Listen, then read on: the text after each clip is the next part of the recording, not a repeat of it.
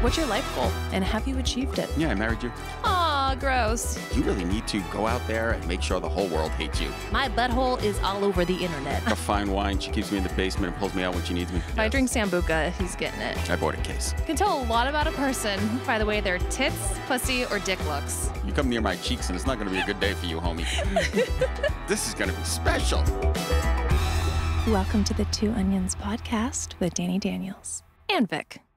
What's up, guys? I'm Dani Daniels. Next to me in the bright orange shirt is my husband, Vic. And with us today in his teenage dream house, one of my good friends, and I think you're honestly the funniest person in porn, Mike Quasar is here. It's a low bar, just letting you know. Well, I think you're one of the funniest persons not in porn either. So talented too, but that's good. Entertaining on Twitter is number one for me. Sure. Well, I have a drinking problem, as you know, so. I don't know. If that's the result of your problem, it's not a problem for me. I'm glad the demise of my liver provides you hours of amusement. Yo, you have no idea. We will literally scream your tweets across the room. Like, did you see what he said today? I do think you should publish them at some point. Maybe I'll make a coffee table book when I'm dead or something. They can do it posthumously. That guy did shit my dad says, and your stuff's a lot funnier than his was. So it'd be shit Mike said. Well, yeah. Again, it could be a coffee table book. I don't have anything to leave to my daughter, so that could generate some much needed money after I'm in the ground. Wait a minute, in the ground? I'm sure I'll be cremated. Anyway, I didn't know you had a daughter.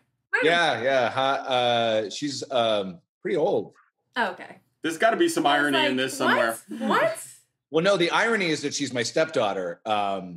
And the irony, of course, being that I am now forced as part of my career choice to make nothing but step pornography, which I'm uncomfortable with to begin with. And because of that situation, I'm even more uncomfortable than the average pornographer. So I literally wrote that down. I was like, ask Mike how he feels about step porn. Oh. Well, perhaps we could make this a 2-part series or something like that. We could just do that for the first part. Yeah. So I got to ask. I need the Mike Quasar origin story. How the fuck did this happen to you? Well, I've told it before. It's a sad tale, but I'll try and encapsulate it for you so that I'll just try and hit the highlights. There's only 2 highlights. So I left Canada when I was 20 with the guys in my band, and we drove to LA. Is this the same band that you're in now, or a different band? No. Okay. This was a long time ago, as I like to say, back when I had hopes and dreams. So we moved to LA, and we were together for about 3 years, and things didn't work out. And then completely by chance, I stumbled into this business because a friend of mine who's also in the industry met a stripper back in Toronto who said, if you ever come to LA, give us a call.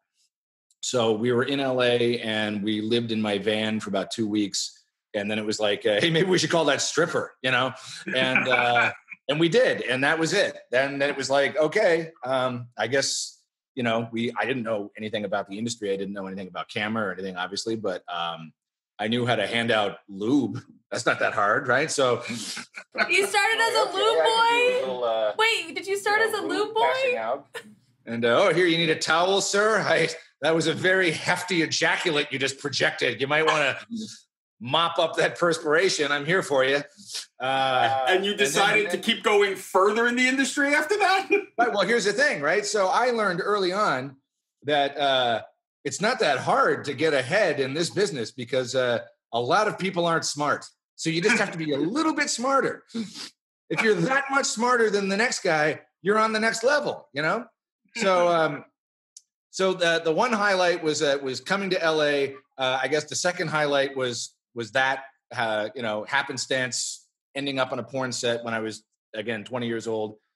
There are no more highlights. Everything's been a complete fucking disaster since then. So if being the lube boy was the highlight, that is not good. Does not bode well for the rest of this. No. People are like, oh man, you're a successful porn director. You must be proud of yourself. I'm like, well, let's see. Let's go back to the origins. I was 20. I was going to be a famous rock star. I was going to write a memoir one day. I was going to have songs on the radio. I was going to have thousands, millions of dollars, and I was going to have guilt-free, promiscuous sex with groupies who would throw themselves at me. And that was the goal, right? So now let's fast forward to 30 years later. Last week, because of the state of pornography, even though I'm the important director guy, I still handed a guy a towel after he jizzed on some girl's face. So when you connect, life comes full circle. Oh my God! You might understand why I'm enjoying a tall glass of Bethany Frankel's Skinny Girl Margarita. So, I like it. Shameless plug, Bethany, you owe us a check. Oh my God. Oh my God, that's awesome. Wait, hey, listen though, you do have a song out. I mean, I heard the Little Q. Oh, Little Q is I'm trying to work. I'm trying to talk him into doing track number 2. You can't just put gem like that out into the universe and just leave it. You know? Oh no, you need a B-side. You got to have a B-side. And I'm thinking I've actually started working on it. That one was written during a time when I thought I would never work in porn ever again. So I was a little bit nostalgic and perhaps a little bit mentally unstable at the time as well. So if I do a new one, I am going to call it I Just Want to Go Home. That's what the new one is called. I just have to come up with the actual descriptive lyrics that I can rapid fire like that one, and that'll be my new hit single. I did always admire you because I would be done by noon and it was amazing. Yeah. Yeah, I can make the bank today. When you don't enjoy your vocation, you really try hard to get out as quickly as you can, you know? And the great thing, like if you work in a warehouse or, I don't know, at a fucking train station or something, you have a boss and you have to punch a clock and then you have to work those 8 hours, right? So I don't have to do that. I can be like, okay, we're closing in on hour number 6. I'm getting a little antsy. Let's wrap this up, folks. All right. Yes, you're the stepdaughter. You're the stepfather. You're creepy as fuck. All right, ejaculate. Let's go. That's what I like to do. Are you doing like mostly step porn now? All I do. It's a fucking nightmare. Jesus Christ. Lucky you. No. Oh no. I mean, I had a wonderful balance. Well, not really a balance, but let's just say that I was directing movies for Wicked Pictures, which they gave me the freedom to just write a movie, right? Mm-hmm. So that was a little bit creative and a little bit liberating. I got to do something like that about every 6 weeks. I don't know what's going on with them, if they're going back into production or not, but Zero Tolerance certainly did. And though I appreciate them from the bottom of my heart, they've been my employer for 20 years. It's just, that's the thing. It's like, well, step porn selling, keep making it. I'm like, all righty then. How are we going to put a spin on it this time? Oh my God. Daddy, I mean, we're not blood related, but Daddy, I saw you spying on me through the crack in the door I accidentally left when I was showering and soaping myself up in slow motion as I often do, you know? And instead of calling the police, why don't I just suck your dick? Instead of calling the police, I've decided that I've always been attracted to you and I should invite you into the bathroom and you should also enjoy soaping me up. It's terrifying. It's honestly frightening that it sells as well as it does, in my opinion. I don't even know if it sells because it's like a self-perpetuating thing. You know, it's like, if that's all there is, right. That's all there is. Yeah, right. If you're looking for porn and all you can find is step porn, that's what you get. Yeah, volume off, penis in vagina or butt. Well, it's like a lot of people, like most people, for 90% of the population, Domino's is just fine for pizza. You know what I mean? 10% are like, wait, I want something better than Domino's. But 90% are like, yep, that's a stepbrother. Exactly. No. Look at 30 minutes where it's free. Jerking off. Oh, 30 minutes, you're well overestimating their ability. Forget about it. 30. In my case, it's 30 seconds where it's free, but that's another story. I do, you are my favorite director to shoot for, though, because it would literally be like, if it was like Adrian called me and go, you can shoot for so-and-so or Quasar, I'd be like, Quasar, because I know I can show up, wear whatever the fuck, do whatever the fuck, get cream-eyed, and go home in 2 hours. 2 hours or less.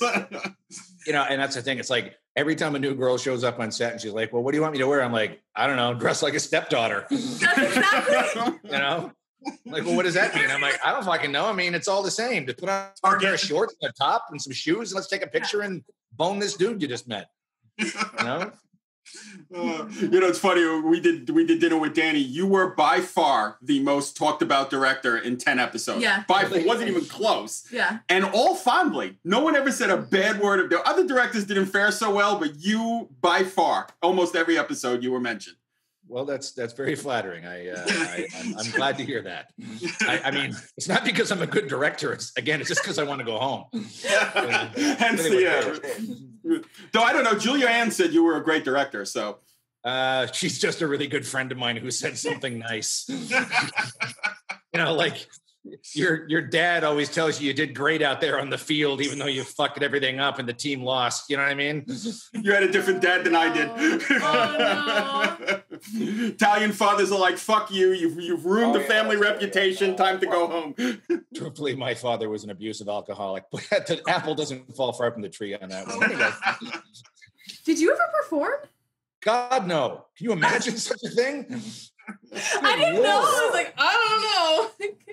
God. Did you ever want thing, but I mean, I've seen Stephen King films that are less scary than that idea. I know you've been behind a lot of dudes, but I didn't know if you were actually like ever did like a POV thing or something. No, it was not something I was even ever tempted to do. I know what my skill set is, and it isn't that. So,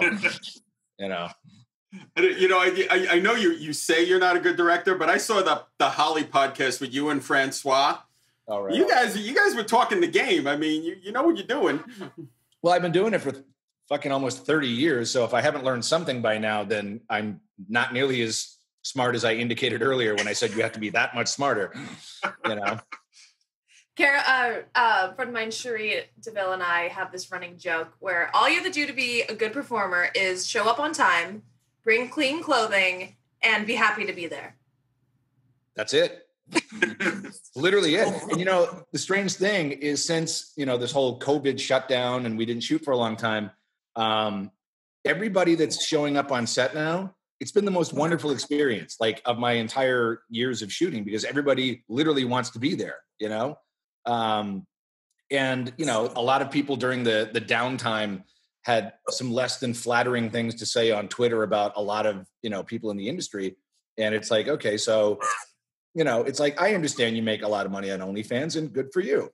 And I wish you continued success. But when you start saying things like, we need to boycott those mainstream producers, we don't need those studios anymore, I'm like, well, maybe one day you will, but now you won't have the opportunity. So go fuck yourself. Exactly. Exactly. Like I always say, I'm so thankful for mainstream porn because I wouldn't have a successful OnlyFans without it. Well, again, I mean, it's like mainstream porn is basically your commercial for you, Yeah. And, I mean, look, some girls, maybe have been able to do a lot without being in mainstream porn, but it's few and far between. Most people have to, be seen. And the way you get seen is you do a bunch of scenes for people like me.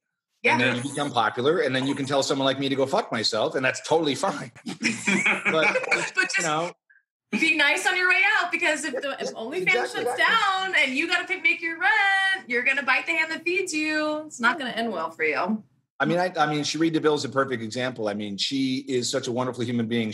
I know she makes so much money, but she's like, I know she doesn't particularly feel safe about the way things are right now, with the testing and everything and pass and all that nonsense. But I mean, she's like, she gets it, she's like, I'm not going to just tell everybody to go fuck themselves just because I'm successful, because I'm going to need to put my toe back in that pond every once in a while. Yeah. Or even just like staying relevant, right. Like coming out with a new scene every 6 months or month or whatever you want to do, just to like keep your relevancy up. I mean, it's not, but again, just a little bit smarter.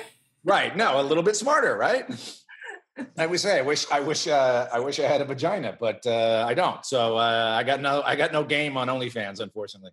If you had if you had a vagina, if a girl came to you and was like, I have a pussy, I want to do porn, like, what would be your advice for success?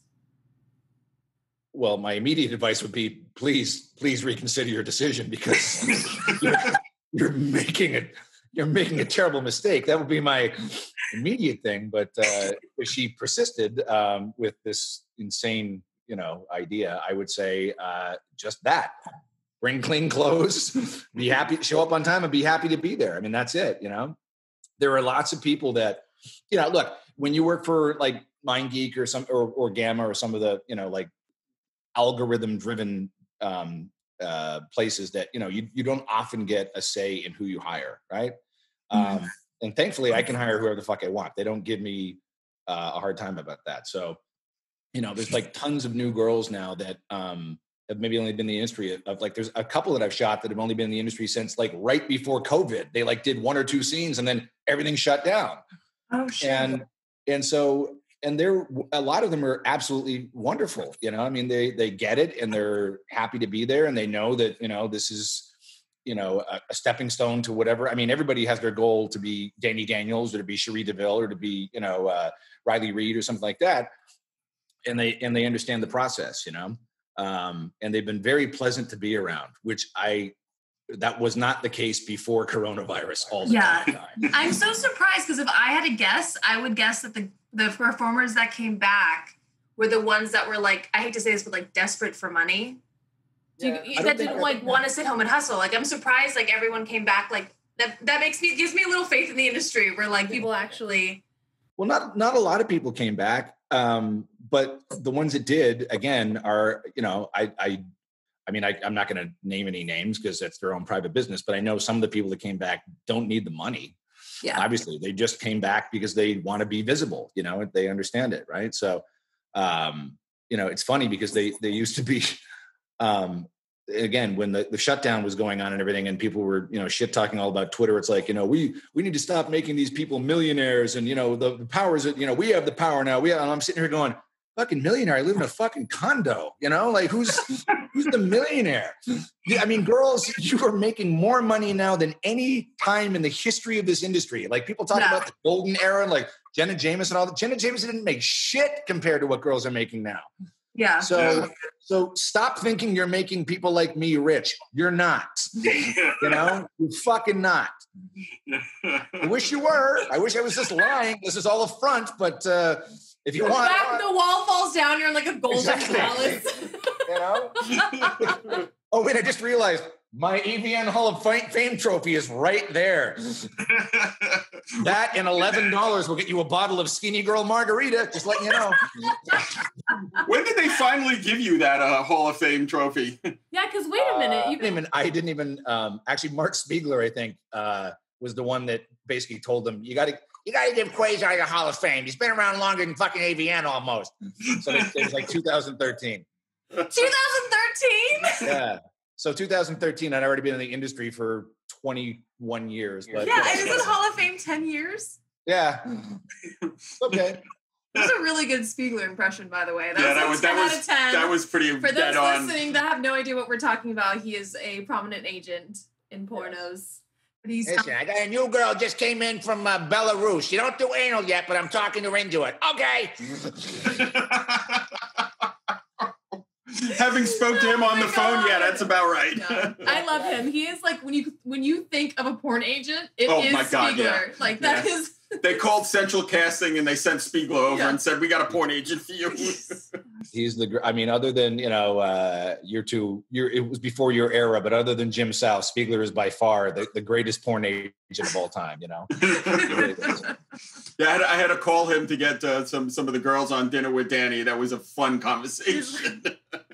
I forewarned him. I'm like, prepare yourself for calling Spiegler. I was like, they can only be there for 24 hours. I was like, okay. Right.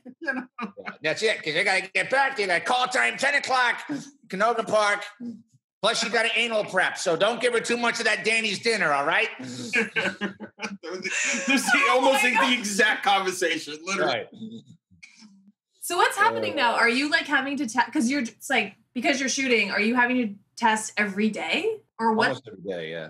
Are they doing the brain jab? No, they do a throat. Thank God. Which, there's an inside joke. People are, again, that was the other thing that I was worried about. I'm like, these people used to forget to test every 2 weeks for their regular panel. How the fuck are they going to remember that, But so far, I haven't had one person not test in time for a scene. Oh, wow. Which is, again, a testament to the people that are here want to be here, you know? Mhm. But also it's kind of a running joke. It's like, you know, because you go in and they make you stick your tongue out and they swab the back of your throat. It takes like a split second. They're like, okay, your results will be back tomorrow. It's like, did you really do anything? I feel like you just have a stack of like negative forms. You just go, yep, negative, you know? Who the fuck knows? So far, I still have my taste and smell, so I think they're accurate. I don't know. You're okay. You could be. Wait you a could minute, be though. So now you're officially in the pool of people that can bitch about having to pay for testing. Well, that's correct. That's correct. But I reimburse everybody for their COVID test. But I have to pay for my own, but I just pad the budget. It's no big deal. How do you think I afford all this luxury? I've been budget padding. I mean, forget about it. I mean, that furniture in the background looks exclusive and Do expensive. you have any idea? This came from Home Goods. This was $112. I'll have you know. He's like, I used it in a movie and then I just kept it. Exactly. I'm like, you guys gonna throw this out? Because I'll put it in the back of my car. Anyway. Oh my God. Perfect. I love you so much. I miss you. Oh my God. I haven't seen you since whenever it was, ABN, like 2 years ago or whatever it was. Yeah, we all had dinner with Joanna and was Aaron there? Yeah. I think Aaron came in a little bit later. Oh my God. So, okay, what's your new band? What's going on with this? Have you always been in this band? Am I what? Have you always been in the Cox? No, the Cox is, I've been in the Cox about 3 years. It's a strange thing. A friend of a friend that, actually a friend of mine that I knew way back in Canada when I was like 15, 16 years old, ended up moving to LA, married this guitar player who was in a bunch of different bands that Vic might know. You probably don't. Because, you know, age difference. I knew he was behind you. You gotta give me a little. See? Anyway, they're like, are you still playing drums? My husband plays guitar in this band called the Cox, and I'm like, oh fuck, I just can't get away from pornography. Your band's called the fucking Cox. Oh, that's bad. I actually thought you named the band. I thought so too. I was like, did a bunch of like directors get together and start a No. And I'm like, well, what's this band all about? And they're like, well, they're a gay punk band. And I'm like, what do you mean they're a gay punk band? Like, they're happy? No, they're gay. Like, none of the members in the band are gay except the singer, Jay. He's awesome. But literally every single song we do celebrates very dangerous, promiscuous homosexual activity. So, we have songs called It's Better Being Gay, I Love Dick, Safe Word, Spit Out Those Nuts, Hate Load. I'm trying to think of some more, but off the top of my head, that's it, Oh God, the album's got to be awesome. So these are not the groupies you were hoping for. No. As a matter of fact, we play at a lot of gay bars where people automatically just assume, well, you play in this band, so you must be up for a little rub and tug. I'm like, no, I'm good. I like the ladies. I do. I do this for fun. Not this for fun. I play drums for fun. Oh God, I've heard Aaron has sat in with you guys a couple times too. He did a gig with us once because our bass player was he works in the actual film business, so he's on location and so Aaron learned all the songs and played a gig with us. It was amazing. Aww. It was a lot of fun. Yeah, he's a good musician too. So, and I've seen you, man. You can hit the skins pretty hard. He's like me in terms of obviously he's much better looking and has a much larger penis, but he's very much like me in other ways. Because he also wanted to be a musician and somehow got stuck in the porn business. Now, his part of it is a lot more fun than my part of it. Well, that was kind of because Joanna threw him to the wolves. Yeah. Joanna had no shame, no mercy. Yeah. She came on the podcast and she was like, no, basically, I told him he had to perform for me. If you ever want to laugh your ass off, watch the Dinner with Danny, the Guys episode, and have him basically describe how he didn't want to do it, and she told him, you're a fucking asshole. I'm telling you can fuck other women. You better do this. And he went, okay. Well, I was there. I remember it when he did his first scene. You did his first scene? I know, because he was so nervous that Joanna was like, well, okay, what if we make it a POV thing? So I had to hand Aaron my camera, show him how to use it a little bit. I put everything on automatic as much as I could. Then we were shooting obviously something for Burning Angel, and they went into like this RV. It was supposed to be, it was a really funny movie. I can't remember what it was called, but it was Joanna and Tommy Pistol trying to go to Coachella. And all their adventures along the way, they weren't, every place they would go, they're like, oh, this isn't Coachella, whatever. So, Aaron did his first scene in an RV in a parking lot in a loft downtown, holding the camera himself. And we just all left, and we're just like, fingers crossed. He's either going to do well, and we'll get out of here, or he's not, and we'll be here all night. So he did fine. We left it in a timely fashion. So, and my understanding was it was all on a deferred compensation basis. It was like, that's what he was saying, is that he didn't know. I'm pretty sure it's still being deferred for him. The compensation was he got Joanna. That was the compensation. Fair compensation, in my opinion. That was, again, that's kind of where it was, I'm not an important porn director, but I shoot a lot of pornography. So it was great that I was able to put Aaron in all of his first scenes, because no one told me I couldn't. So I'm just like, okay, I like Aaron's whole first year, probably 90% of it was working for me, and then we'll get out and now look at him, He's like your intern, interning for Quasar, and then he just send him like a baby bird. Joanna was the one that told him, like, basically, you're going to do gangbangs, you're going to do blow bangs, you're going to do old people, you're going to do fat people, you're going to do fucking, inanimate objects, you're going to do whatever I tell you to do, because that's what you have to do to be a performer, none of this coddling stuff where you get to like only work with the girls you have a vibe with and all that shit. It's like, you're a meat stick, get in there and fuck something, She was very merciless about it. And I put him with a couple of girls over that first year that I'm just like, I'm so sorry. You're like, this is gonna be the one. This is gonna be the one to break him. Oh God. Yeah. Well, we on the TV show, he talked about how he was like having to axe his way through a door while a dog was biting his leg. In some scene. Was that for you? It wasn't for me, but I heard the story. Yeah. Yeah, we're like that, and he did a clown prison gangbang with a mask and wound up with pink eye. It's like I know. Do so much. He had to do something for me again. I won't mention the lady's name because she's wonderful. It's just that she's getting on in years. And so it was a gangbang with a much older woman. Like, we're out of the MILF territory. We're into whatever the next category is, right? MILF. And all I can tell you is it was the quietest gangbang I've ever shot. Like, everybody was like, because she was so much older, it was trying to be like, so are you okay? Like, do I need to help you across the street? Oh, no. Are you going to throw out a hip? Is that like... Yeah, and I remember Aaron was part of that. And I remember at one point he came to me, he goes, she's really sweet, but I have to go to such a dark place to get through this. I was like, I'm sorry. You have no idea what kind of darkness I'm in shooting it. Don't worry about it. Oh my God. I haven't figured out how to shoot with my eyes closed yet. I know. I was just switch everything on auto and hope for the best. Oh, good Lord. You got to get a CNI director, just somebody over your shoulder so you can keep your eyes. Right, exactly. Do not take this blindfold off until she says it's over. Oh, the stories about, being coming in from the outside, the stories just, I love them. Oh, yeah. Well, there's a lot of them, that's for sure. What's the most difficult scene for you to shoot?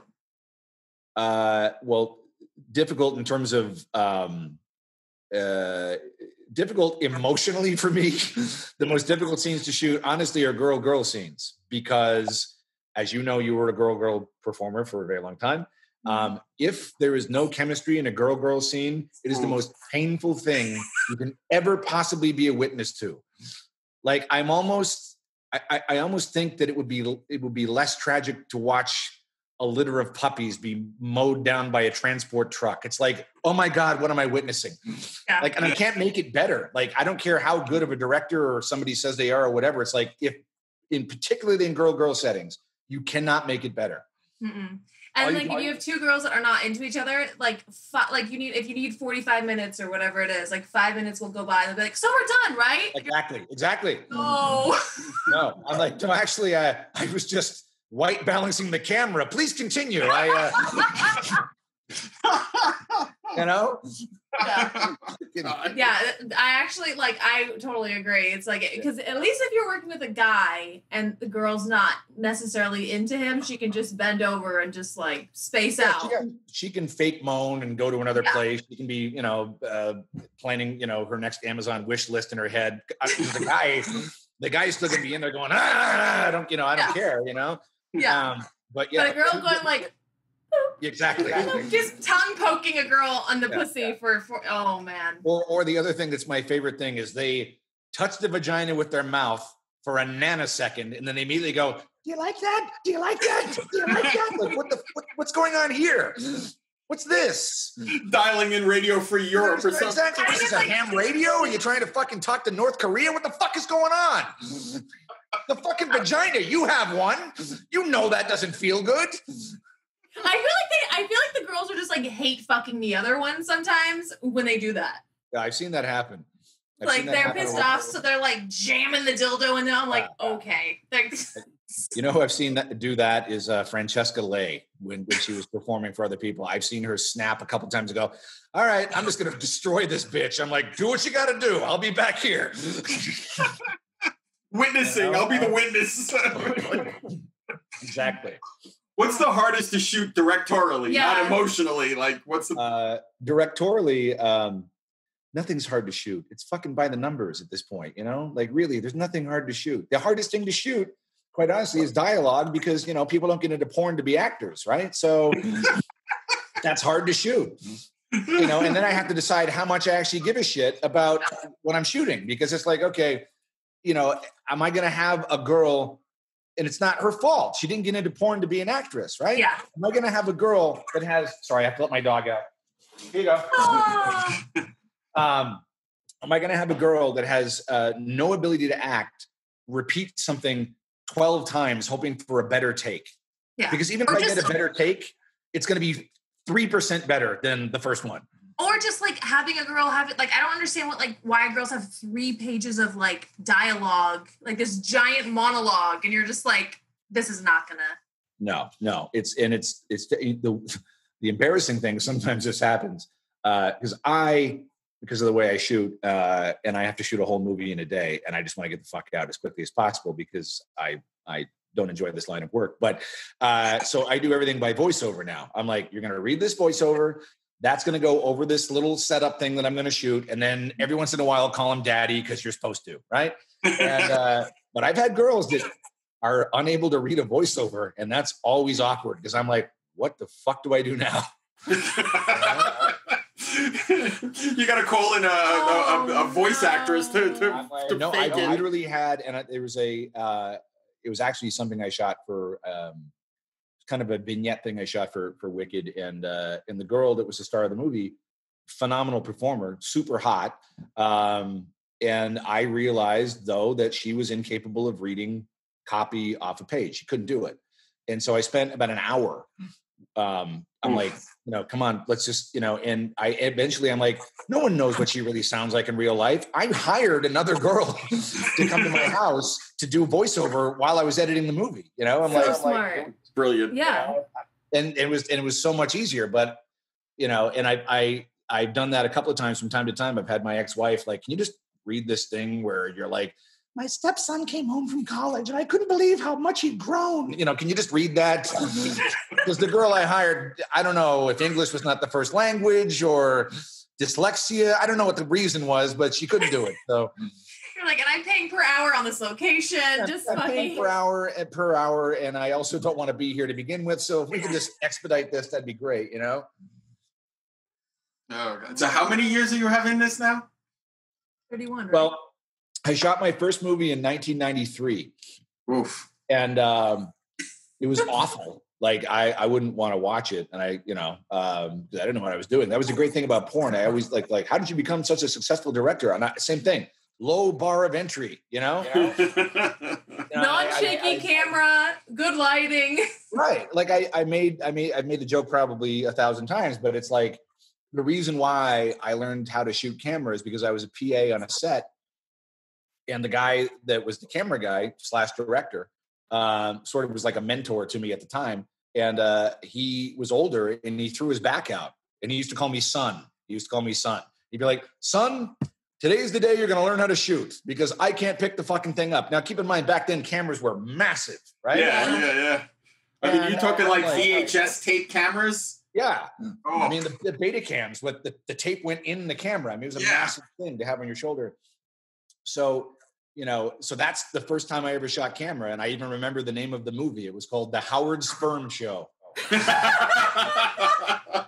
I think it was 1992. And I'll never forget, because there was monitors back then. And he was sitting at the monitor. And every once in a while, he'd be like, son, you're out of focus. Son, you're shooting off the set. Son, and I'm like, I'm so nervous. I'm sweating, and I'm like, and the fucking thing weighs more than me because at the time I weighed about 140 pounds, because I was a broke, starving musician, And but I always say it's like in mainstream, you don't get to be the cameraman because like the caterer doesn't get called in to be the cameraman because Steven Spielberg hurt his back that day. It's like.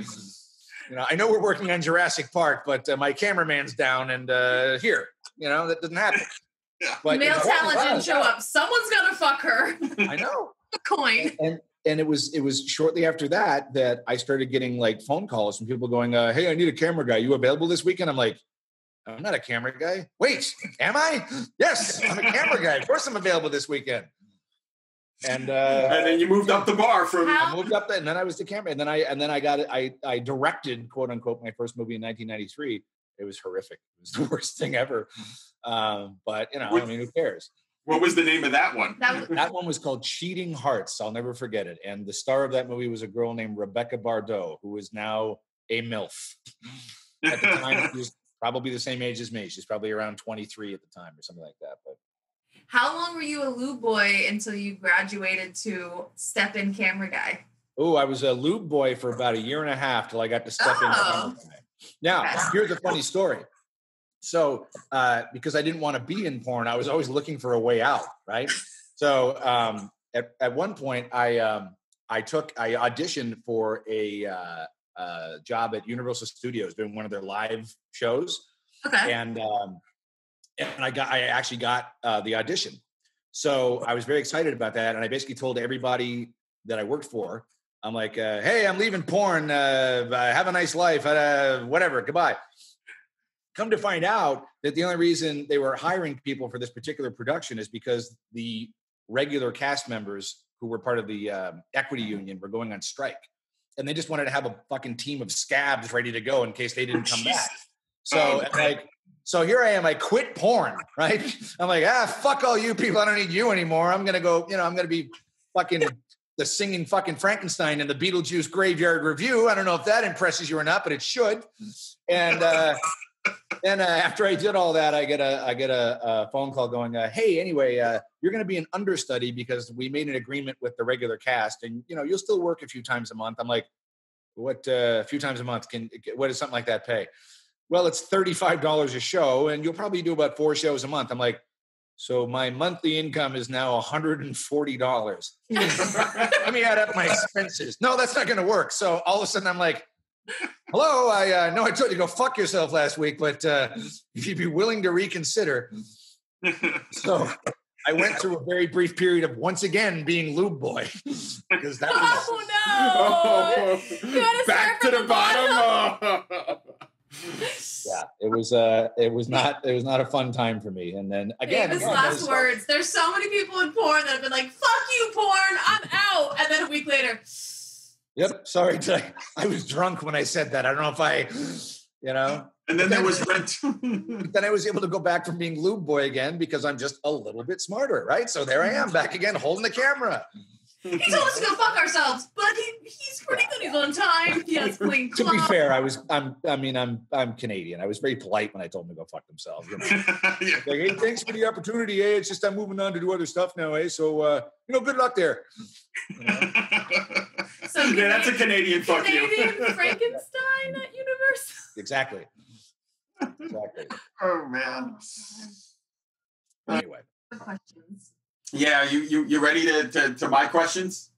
absolutely. You get stuck with 10 of my questions. Okay.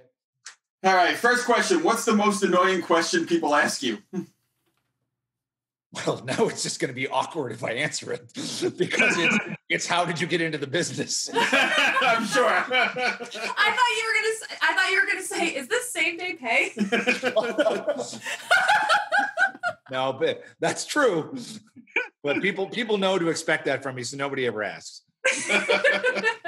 That's the other reason why somebody might drop their rate a little bit. They're like, okay, I'm going to be there for about 18 minutes and it's same day pay. Yeah, I'll cut my rate $100.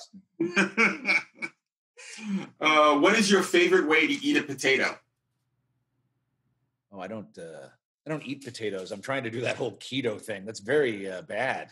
A lot of carbs in potatoes. Yes, there are. Probably a lot of carbs in this, even though it's called Skinny Girl Margarita. But nonetheless, I have a drinking problem, so I ignore that part. let me answer the question for you. Vodka. Here's the thing about that. I prefer whiskey, so it didn't come right to my head. If you had said, what's your favorite thing to do in general, I would have said whiskey, but that's okay. Man after my heart. Yes, we like the whiskey drinkers. What would you like the title of your autobiography to be? It's very simple. It's the same thing that's going to be on my gravestone. He just wanted to go home. Side B. Perfect.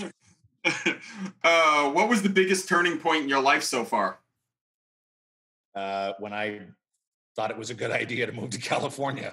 It's proven to be very false, but at the time it seemed like a good idea. Seemed brilliant. What are you most proud of? Not that. For those listening, he just pointed to his Hall of Fame trophy. To ZVN Hall of Fame trophy. Let's. Yeah, my Hall of Fame trophy. No, I guess in all seriousness, the thing I'm most proud of is that I did raise a child who's not on drugs or in jail. So I'm very proud of that. What takes up too much of your time? Shooting porn takes up way too much of my time. Way too much of my time. Smell? Huh? What's your favorite smell? Whiskey. No question. What gets you fired up? Gets me fired up. Sometimes politics gets me fired up, but mostly what gets me fired up is when people cancel at the last minute or text me and say, running a bit late, be there in 5, and then they come 90 minutes later. That gets me fired up. Yes, I love that. I'm right around the corner. Oh, yeah, no, all the time. That happens all the time. Yeah, just getting off the exit now. It's like, was the exit blocked by a dump truck? Because I know how far the exit is. I might have been guilty of that one or two times. Yeah, maybe once or twice. But you're older now. You've matured. You wouldn't do that. No. And I did make you do, actually, I didn't tell this story on the podcast, but I did make you do my most favorite scene ever, is when you called me asking for a blowjob scene. Oh, right. That was this day, my biggest diva flex ever. It was. You're like, you have to come to my house. You can only use my boyfriend. And I'm like, fuck, all right, whatever. Load all my shit into my car. And it had to be like after 10 o'clock. Yeah, no, there's like some time, like, you know, the window is like between 10 and 10:20. We have to be done. I'm like, And he's like, fine, fair enough. And like, he drove to my house, shot me POV with my boyfriend at the time. And like, to this day, it's one of my most popular blowjob scenes. Absolutely. Sure it is. Sure it is. I'm glad I could be there. In that very narrow window that you gave me to be there. I'm glad I could be there. Oh, God. What do you wish you knew more about? The stock market, because if I did, I wouldn't be shooting my stepdaughter's fucking panties or whatever the fuck movie I shot last week. Part 18. Part 18, exactly.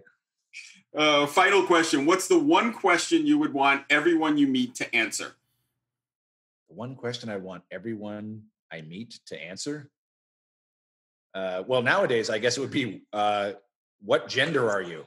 I don't know. I have no idea how to answer that question. What would I want anyone I meet to answer? Are you in line? That might be a question. Might ask. You know? Oh, God.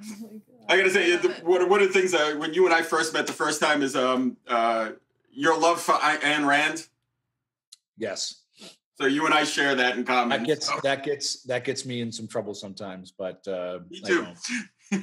I don't particularly care. Yeah, I mean, me neither. You not care. Neither of you caring is not a surprise. Yeah. No, well, it's kind of why I wore this shirt just for you, because you're the only person in porn I can wear this shirt for. Right? It's a little bit smarter.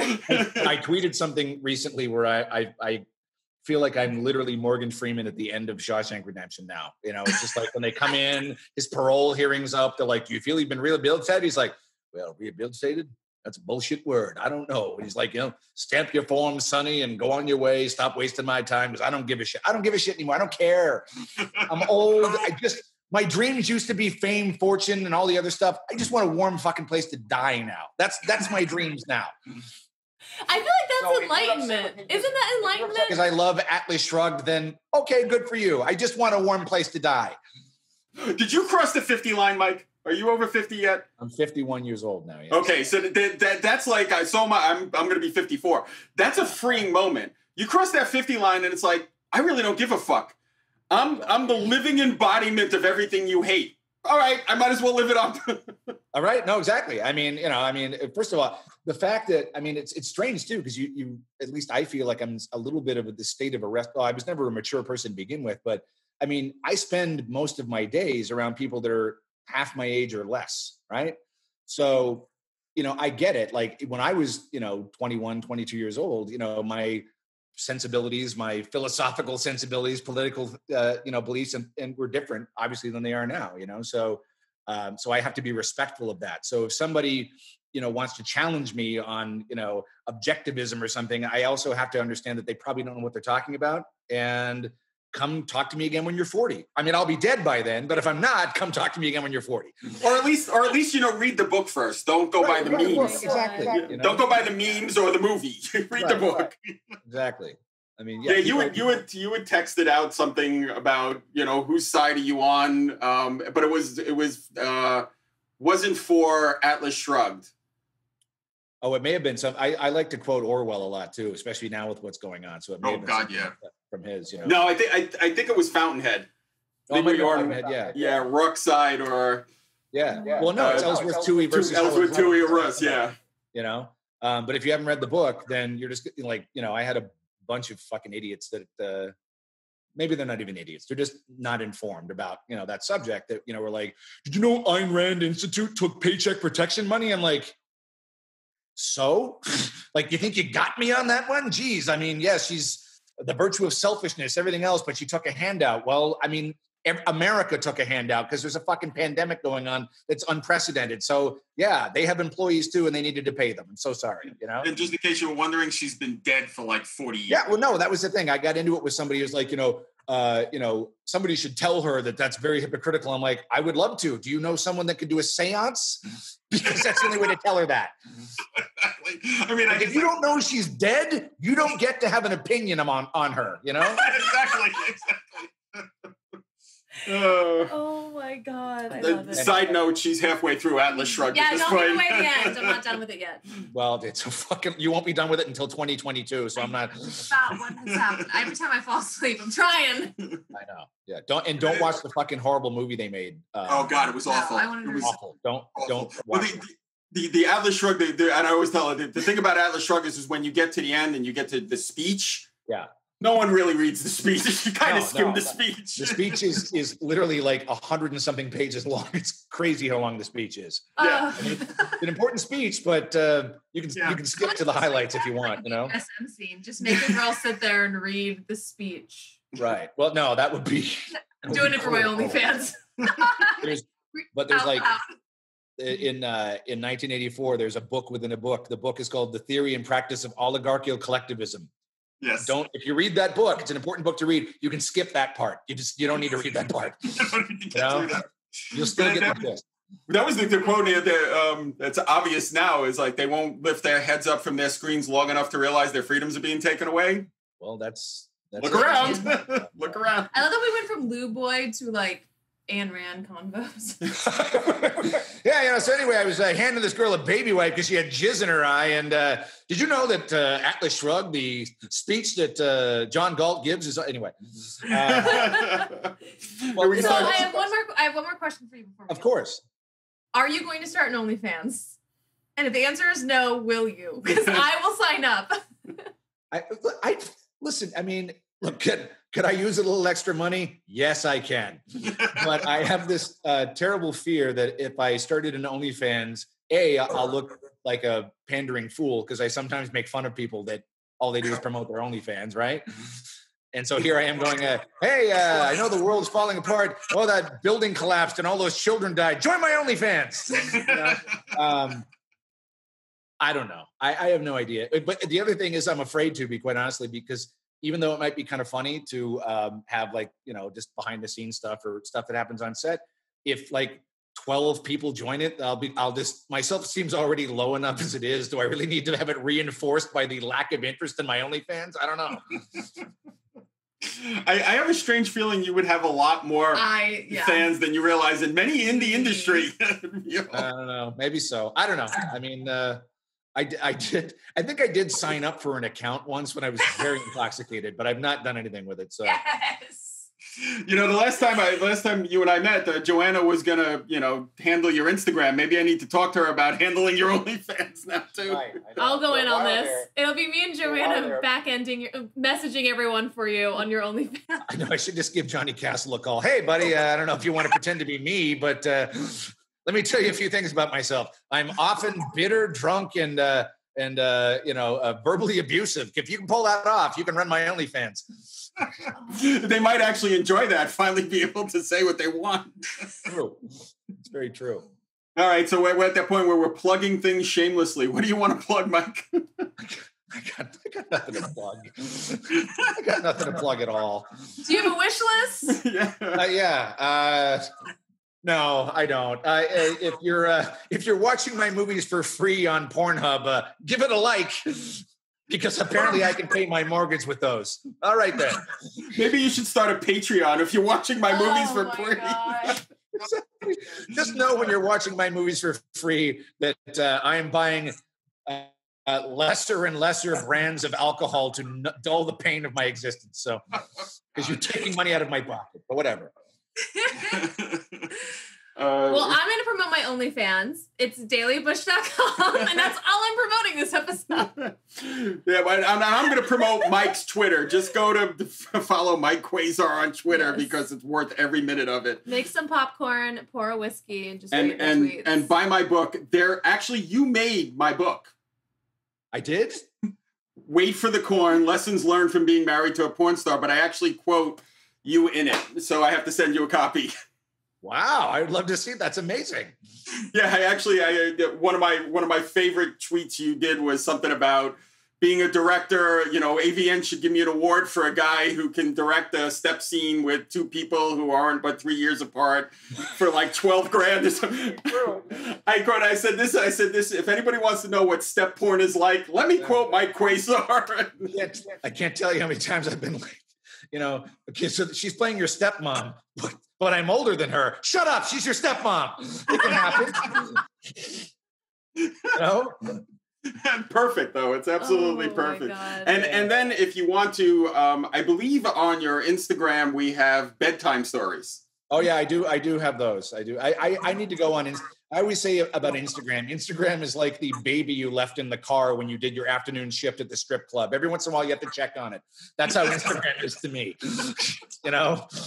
Like every week or so, I'm like, oh fuck yeah, I have an Instagram. I should check on that. But yeah, I did put my bedtime stories on there when I read aloud from some of my more idiotic scripts during the whole shutdown thing because I couldn't actually shoot porn. So they were hysterical. They were so good. All right, well that's another fine episode in the can. We covered a lot of ground today. I appreciate it, guys. Yeah. Hey, listen, there are very few times you can go from Orwell and Ayn Rand to Jizz Mopper. So there you go. Exactly. Hey, I never mopped jizz. Just for anybody out there, Luke boy. Only the best. Yes, somebody below me mopped the jizz. Just so there's always somebody. There's like always assistant crack whore. There's always somebody down below you. No, my favorite comedian, Norm Macdonald. He did it on Saturday Night Live. Yeah. Once. He's like, "There's a worse job than crack whore." Assistant crack whore. And then the next year he came out and he was like, crack whore trainee was below assistant crack whore. It was like perfect. Oh my God. Well, thank you guys for listening. Thank you, Mike, for coming on. It was a blast. It was good to see love you. I hope I see you soon in person. Bye-bye. Bye.